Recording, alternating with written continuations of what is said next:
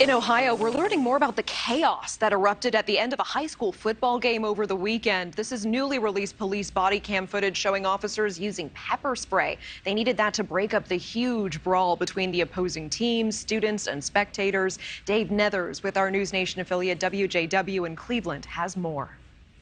The game of rivalry between two Akron schools, each of them still hurting from the recent death of a student athlete.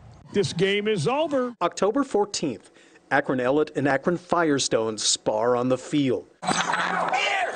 Police body-worn cameras capture a different sparring afterwards. Just so much all at once. People started to move that way. Some of the kids yelled, "They're fighting."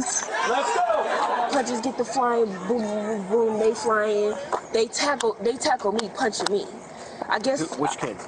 Firestone. Okay. They just throwing punches. They not looking to see who they punching at. They just throwing punches. How many people do you think were fighting? I seen about 15 or 20. An officer's body-worn camera appears to show the officer using pepper spray to break things up. Mace ain't do nothing to me. She said a girl got maced. I saw the coaches were over there trying to push people back. There were still more kids moving forward. So my players, I saw some Ellet players, I saw a lot of fans, and that's when I saw the officers take out the can of mace, so I tried to move back because I didn't really want to get maced tonight. What started the fighting is believed to have been a Firestone celebration after their victory. There's a lot of people fighting, basically.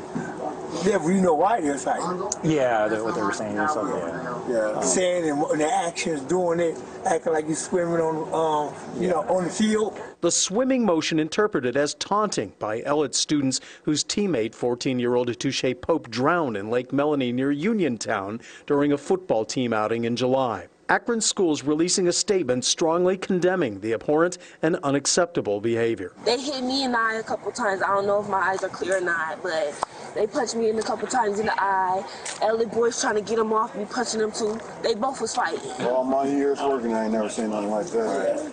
In its statement, the Akron School District said it will pursue disciplinary action against any individuals found to have participated in this large altercation. Thank you for watching. Go to newsnationnow.com to find NewsNation on your television provider. And don't forget to click the red subscribe button below to get more of NewsNation's fact-driven, unbiased coverage.